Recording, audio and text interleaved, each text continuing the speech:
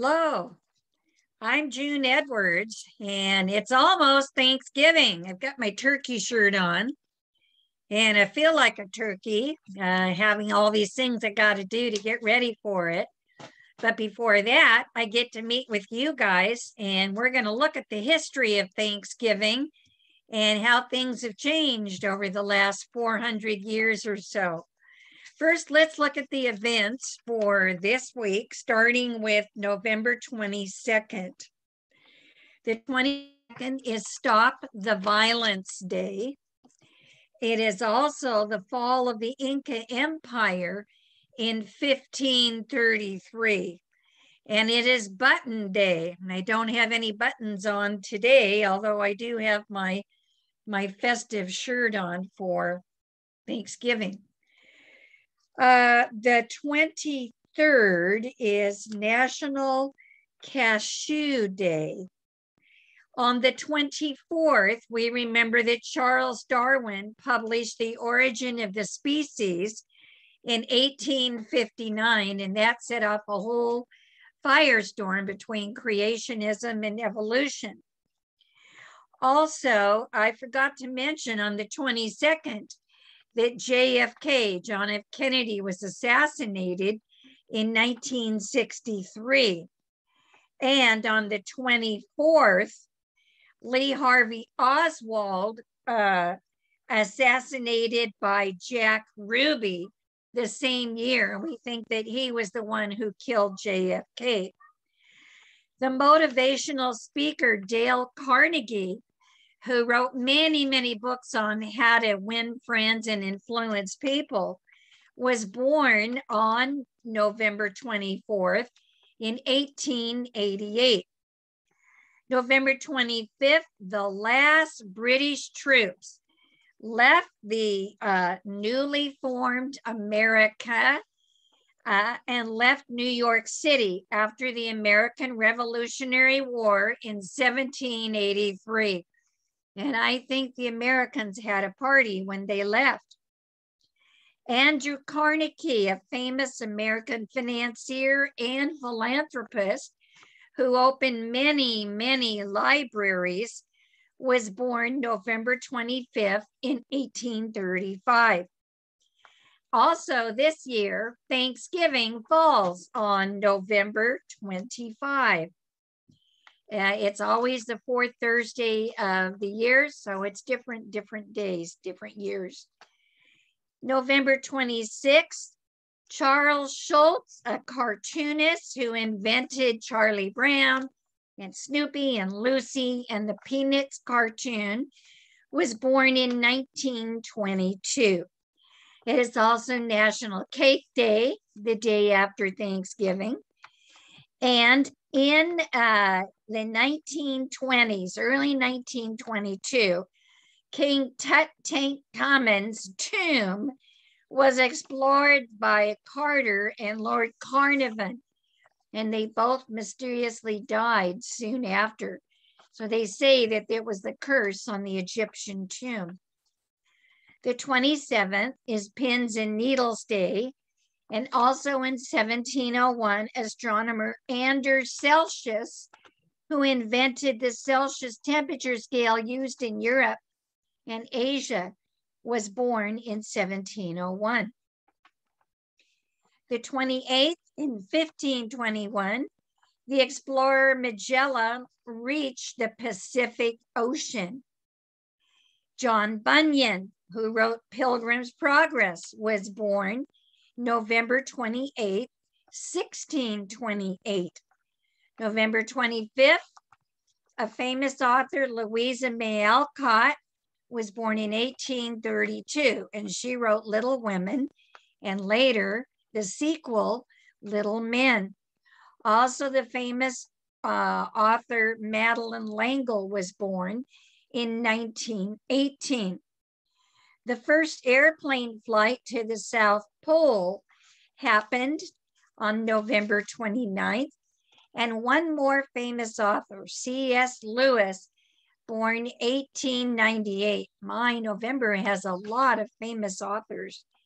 And the last day of November Winston Churchill, born November 30th, 1894, helped save England and convinced FDR from the United States to join World War II and saved all of us, really, from the Nazis. Mark Twain was born as Samuel Clemens in 1835.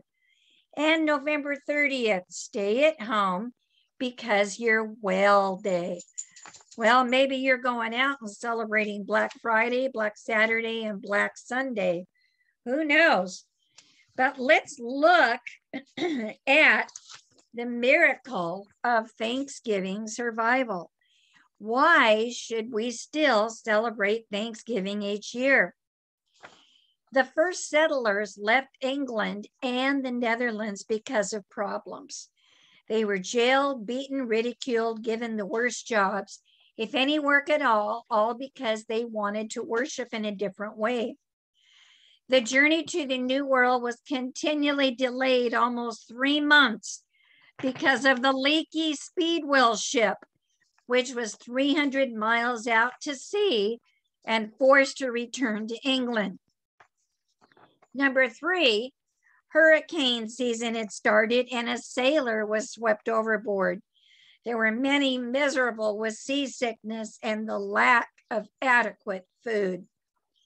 Number 4, the first explorations were during a cold winter in the New England area, where out of 102 people, only half the people survived. Only 4 women lived to see the spring. For a while, the kids, who remained the healthiest, had to run everything. The next one, the dead were buried secretly at night because the people were fearful the Indians would discover just how vulnerable they really were. Samoset and Squanto were Indians who spoke some English. Squanto persuaded his powerful chief, Massasoit, not to massacre the newcomers, but help them and help broker a peace treaty that lasted more than 50 years. Squanto educated the city-bred settlers on using fish as fertilizer, fishing with a better hook or nets, planting corn and squash, and taught them how to hunt. Remember, they were urban dwellers from London and the Netherlands. The Mayflower ship crew grew to respect the Puritans and decided to remain until April to help build the many shelters required to survive. The next fall, harvest was so much better, and William Bradford, in his 2-volume Of Plymouth Plantation, wrote that they would invite their new Indian friends and hold a feast to thank God, quote, who delivered them from all ye perils and miseries thereof, again to set their feet on ye firm and stable earth. Our fathers were Englishmen who came over this great ocean and were ready to perish in this wilderness. But they cried unto ye, Lord, and he heard their voice and looked on their adversity. Let them therefore praise ye, Lord, because he is good and his mercies endure forever. End of quote. Well, that reminds me of a Thanksgiving drama at my house.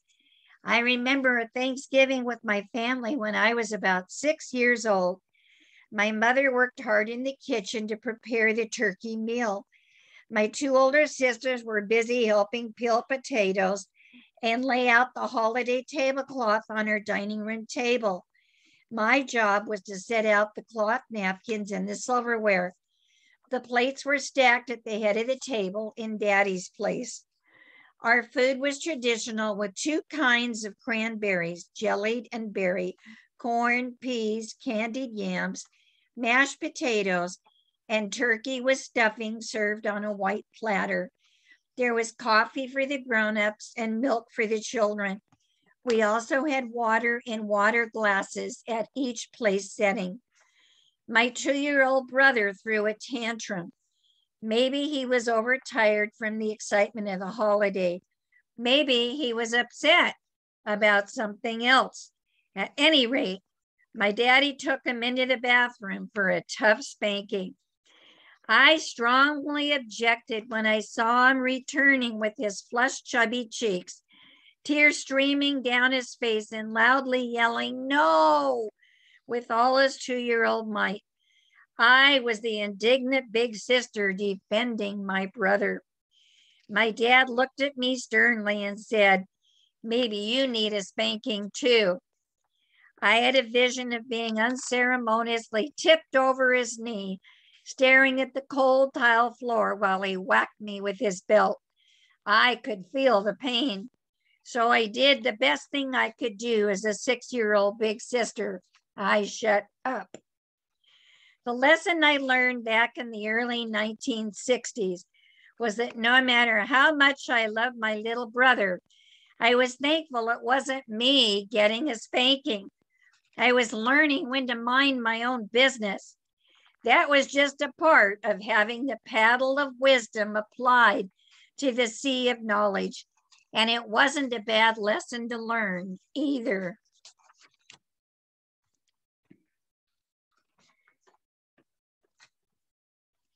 Well, there's always been problems that people have had, and we've got some painters who painted wonderful pictures to show it.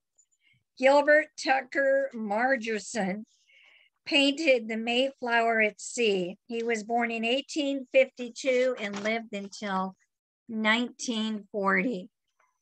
And boy, does this say it all. Look at that hurricane weather that blew them so many hundreds of miles off course.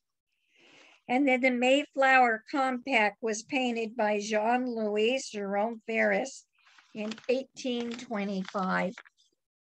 This is where the strangers and the pilgrims and the sailors all signed and agreed that they would help each other and survive in the new world.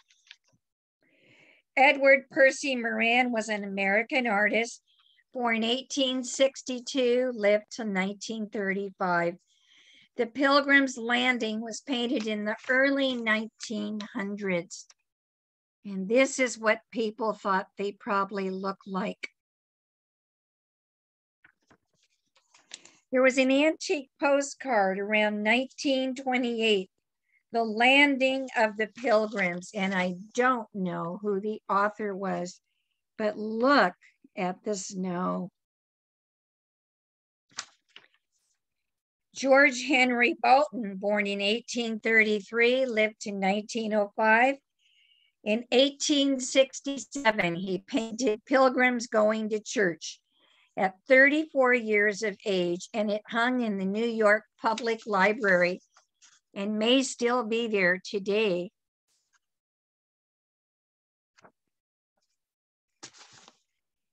Jenny Augusta Brownscombe, born in 1850, lived to 1936, painted the first Thanksgiving at 64 years of age in 1914. This painting is located in Pilgrim Hall Museum in Plymouth, Massachusetts. Thought to be pretty authentic. Before cameras, so the artists really had to paint the best they could. Jean-Louis Jerome Ferris, American painter, painted the first Thanksgiving in 1915 at the age of 52 years. This one is also located in the Pilgrim Hall Museum in Plymouth, Massachusetts, and it shows the feast when unexpectedly 90 Indians showed up for dinner. Massasoit was kind enough to send his braves out to kill 6 deer and assorted partridges and other game to flesh out the meal. And the feast lasted 3 whole days. Now, I like Norman Rockwell. He got more serious as he got older.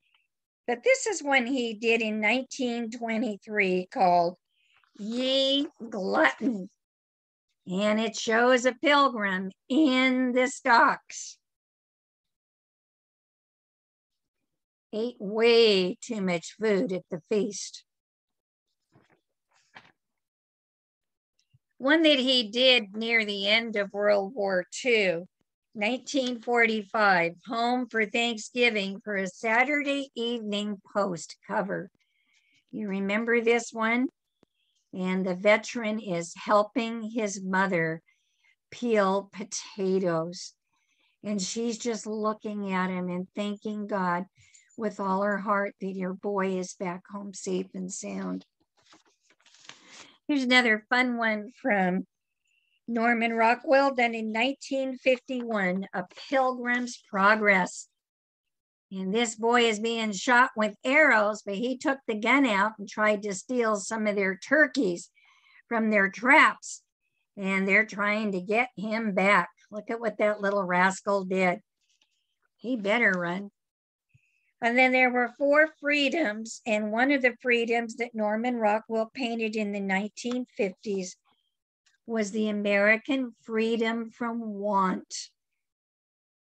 And there's Mama and Papa serving the turkey, and everybody's looking and laughing and wondering who's going to get the wishbone.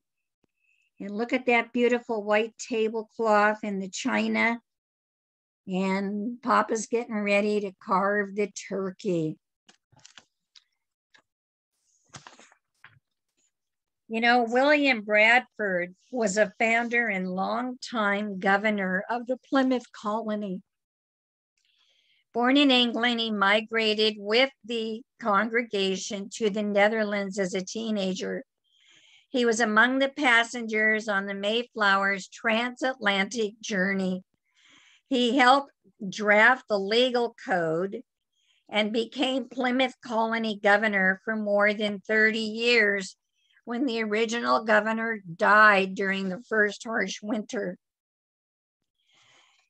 He facilitated a community centered on private agriculture and religious tolerance.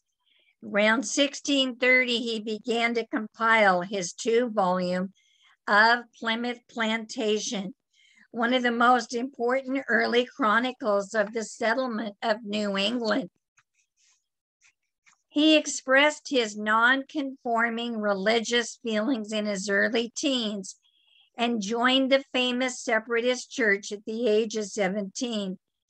He immigrated to the Netherlands in 1609. For 11 years, they tried to make it in a foreign culture. And they finally embarked on the Mayflower for the voyage to North America. They arrived in what became Plymouth, Massachusetts in 1621 with a large number of non-separatist settlers. Before disembarking the ship, the congregation drew up the first New World social contract, which all the male settlers signed, known as the Mayflower Compact. Bradford served 31 years as governor of the fledgling colony between 1622 and 1656. He acted as chief magistrate, high judge, and treasurer, and presided over the deliberations of the General Court, which was the legislature of the community. In 1636, he helped draft the first legal code. Plymouth never became a Bible commonwealth like its larger, more influential neighbor, the Massachusetts Bay Colony. The Plymouth settlers were relatively tolerant of dissent. They did not restrict the worship of people who did not belong to their church, but they were pretty tolerant considering those days. Around 1630, he began to compile his 2-volume of Plymouth Plantation. His history was singular because it separated religious from secular concerns. He did not interpret temporal affairs as the unfolding of God's plan. He was not dogmatic like the Puritans of the Great Migration, but he steered a middle course for Plymouth between the Holy Commonwealth of Massachusetts and the more tolerant secular community of Rhode Island. The book, his journal, disappeared for a couple hundred years, turned up in the tower where Paul Revere had set his light to warn that the British were coming during the early years of the American Revolution. British soldiers got the Plymouth Colony Journal, took it back to England. It disappeared again until the mid-1800s, where it was discovered in the Church of England. The governor of Massachusetts sent emissaries over to the high priest, Bishop of Canterbury, and finally got permission and got them to return the journal to its rightful place in Massachusetts, where it is to this day. And why did it survive so well? Because it was not made from the modern day acidic paper that we use now that disintegrates so quickly. It was made from a much more stalwart type of paper, and it is even still legible to this day. Sometimes progress doesn't always move forward. Now I have something to read to you called After the Turkey is Gone. And this is a poem by Joanna Fuchs. After the turkey is gone, then what? Will we keep in mind the blessings for which we claim to be thankful? Or will we allow the chaos of everyday life, real and imagined problems, to intrude into the contentment we felt on Thanksgiving Day? The cranberries, the stuffing and pie, a dim memory. Will we focus on trivial irritations, or will we hold on to what's really important? The deep, satisfying good things we have, instead of what we imagine we want, but haven't got. After the turkey is gone, cling to the blessings. Remember what makes life worth living. Continue Thanksgiving. And I want to show you a couple more beautiful scenes because our autumn season is going to be ending very quickly. We're going to be moving into the next season. So I've got just a few more beautiful paintings that I wanted to show you. It's such a lovely, lovely time of the month. Now I have a few questions for you to think about since I'm not there to hold a discussion with you. Number one, what do you remember about Thanksgiving from when you were a child? Think about the food served, who attended, any family customs or funny memories. Number two, how was Thanksgiving celebrated when you were a young adult and when you had a family of your own? Number three, how will this year's Thanksgiving be different? Number four, can you name 5 blessings for which you are thankful? And number 5, why is the holiday of Thanksgiving so important to Americans? It is the envy of other cultures who have decided to copy our idea of Thanksgiving, but it truly started out as a unique American holiday. And that's it for this wonderful Thanksgiving season. I wish you happy holidays. I will see you in about a week, and I hope I'm not 5 pounds heavier. Bye, everybody. Stay good. Eat well.